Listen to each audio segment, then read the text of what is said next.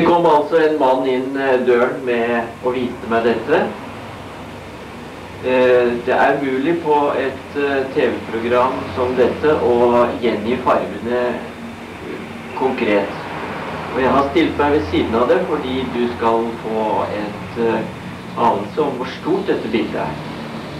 Mannen sa: dette har jeg kjøpt på loppemarkedet i Krakow i Polen for ca.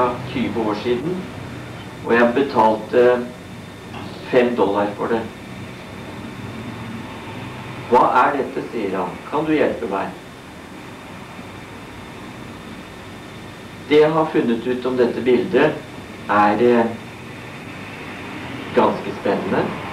Noe er antagelser, noen er løse ideer, og jeg har en del igjen å undersøke. Men motivet kjenner dere. Det er Jomfru Maria. Det er Kristusbarnet som sitter på fanget. I hånden så har Kristus, eller lille Jesusbarnet, liljen. Og liljen er da fra gammelt av et symbol på livskraft, utvikling, noe som kommer til å skje. Det er et gammelt kristent symbol som går igjen på svært mange slike motiver. På hodet sitt så har Maria en krans av roser, og du ser hvordan nærheten eksisterer mellom mor og barn. Derfor er denne kransen på hodet symbolet på den morsfølelsen som Maria har for dette lille barnet sitt, denne lille gutten.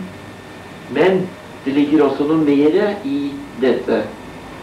For vi vet alle at roser eksisterer bare en viss tid. Så vil rosebladene falle av, og du har tilbake tornekransen, som da forteller om det som kommer til å skje i hennes forhold til barnet når denne gutten blir voksen. Det er antageligvis symbolet på denne.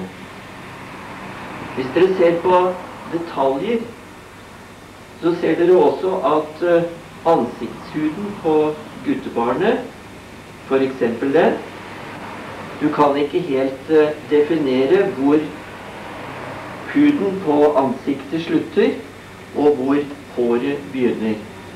Hvor slutter ansiktshuden hennes, og hvor begynner linnet.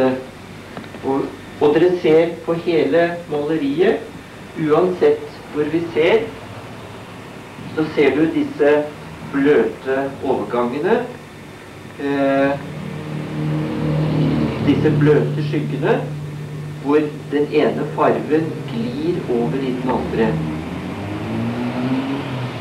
Dette er det noen som sier er en stil som går helt tilbake til Leonardo da Vinci, og kunsthistorikere påstår at det er den første som har laget slike malerier med bløte overganger. Det har også et helt spesielt navn, denne bløte overgangen. Nå er det ikke min påstand å si at det er Leonardo da Vinci som har malt dette bildet. Det kan være en mye, mye yngre kunstner. Hvis dere ser på en del andre detaljer, så ser dere at denne maleren, denne kunstneren, han har malt hendene for så vidt korrekt. Han har hatt rede på anatomi, slik at dette er malt riktig. Bortsett fra en detalj. Hvis du ser på foten her nede på fotografiet, så er den på en måte vrengt. For hvis et lite barn sitter på mors sitt fang, så vil du ikke kunne se foten slik som det. Og da er det en del som mener at den er laget slik med vilje for å forklare at dette guttebarnet ikke har naglemerker på foten, men det er en ren fot.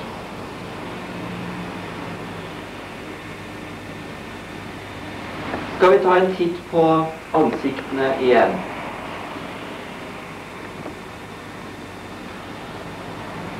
Se på intimiteten mellom mor og barn. Men legg også merke til at dette barnet er malt med, det er ikke et ordentlig barn. Det er malt med litt voksne trekk. Og det skulle tyde på at kanskje det er et sitat fra Bibelen som sier «Han er ikke av denne verden». Altså han er voksen, eller han har evnen til å tenke som en voksen menneske, selv om han er barn.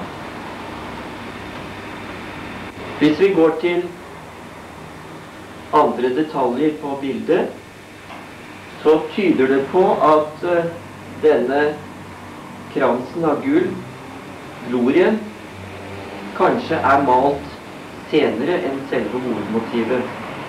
Fordi her finnes ingen bløte overganger mellom hodeplagget hennes og glorie. Og denne sorte streken som ligger rundt, er også meget krast og brutalt malt i forhold til de bløte overgangene som finnes på resten av maleriet. Noen tror derfor at den glorien er satt på etterpå, fordi det kanskje har vært malt i Vest-Europa og fraktet til Polen, hvor de har mer tradisjoner fra ikonene, og at de derfor har satt på denne glorien etterpå. Men det er det foreløpig ingen som vet noe om. En annen detalj er også at det finnes det to store hull. Et her og et her. Noen tror at dette kan være kulehull fra siste krigen. Jeg har spurt eksperter på Arkeologisk museum i Stavanger, og de sier ganske enkelt at på baksiden av dette bildet så har det selvsagt vært en blindramme som dette er spent opp på, og over her så har det gått en tverrstokk på baksiden, og så er det skrudd noe inn i tverrstokken, for eksempel 2 lys, 2 kandelabre, eller et eller annet som var pynt på bildet for å gi bildet maleriet en tilleggsverdi. Dette bildet er skåret ut av blindramma med kniv. Her ser dere oppi hjørnet her litt av den bretten som du har brettet bildet på baksiden med, mens resten nedover her ser ut til å være skåret grovt ut med kniv. Og enda tydeligere ser du det nede, hvor bildet tyder på er skåret så langt oppe at navnet på kunstneren ikke er til stede. Det finnes ikke spor etter noen navnetrekk på dette. På baksiden av bildet, hvis jeg hadde snudd det og vist det baksiden, så finnes det støv og skitmerker etter blindramma som har ligget rundt.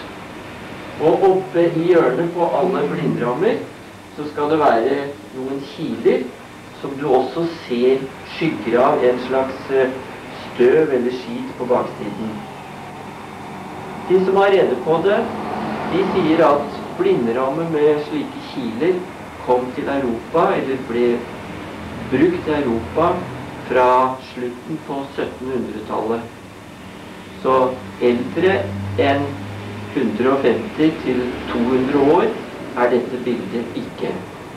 Men det kan være mye yngre, og det holder jeg da på å undersøke.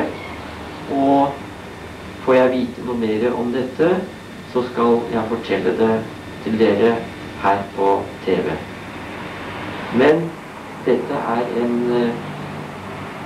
spennende oppdagelsesreise i et gammelt bilde.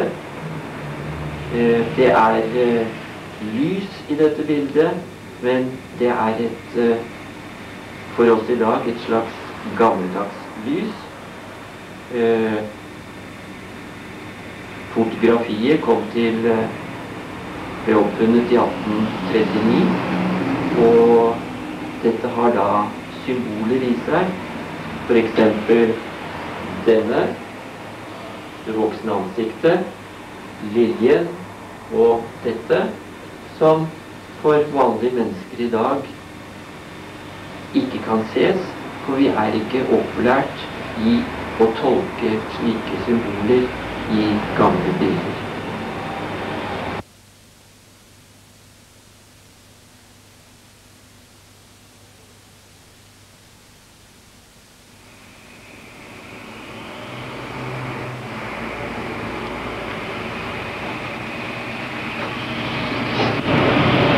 Jeg har gått gjennom en del detaljer omkring kunst som fascinerer meg, og som har interessert meg i mange år.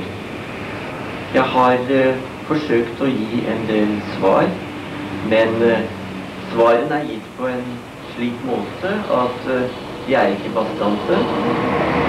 Jeg håper at du, etter å ha sett det, får en ny dimensjon på hva kunst er, og at kunst også er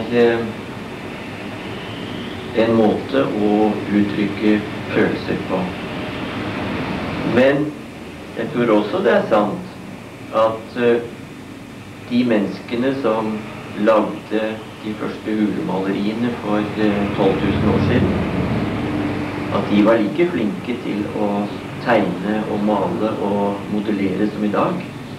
Men hensikten med kunsten deres var annerledes enn det som vi har behov for i dag, og derfor har også kunsten forandret seg gjennom tidene.